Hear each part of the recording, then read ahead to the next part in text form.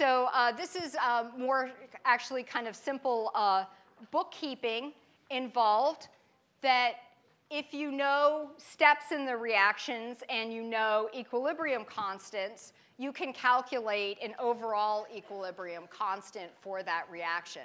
So you can write a reaction as a sum of different components. And so up here, we are going to try to add these first two equations to get this net equation. So we have two gas P3Cl2 going to 2PlC3, and that's equilibrium 1. And so then in the next reaction, some of that is being consumed, reacting with another Cl2, giving you PCl5.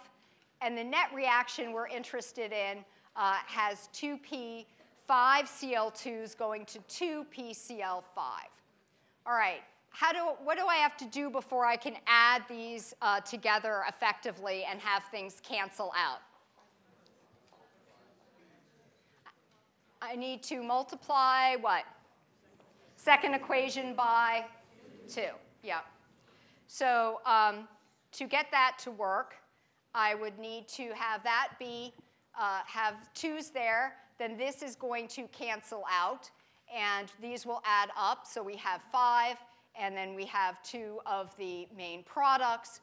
So if I do that, and I have the equilibrium constant for 1 and for 2, how am I going to get the equilibrium constant for 3?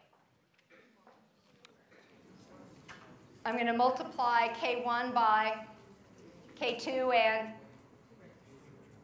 K2. So I'm going to have to multiply K2 in there twice, because there's 2 of those. We've multiplied that up. So if you have different parts of reactions and you can sum them together, then you can multiply out the individual K's to get the new value of K. So that's something that's just useful that you'll run into in doing these types of problems. All right.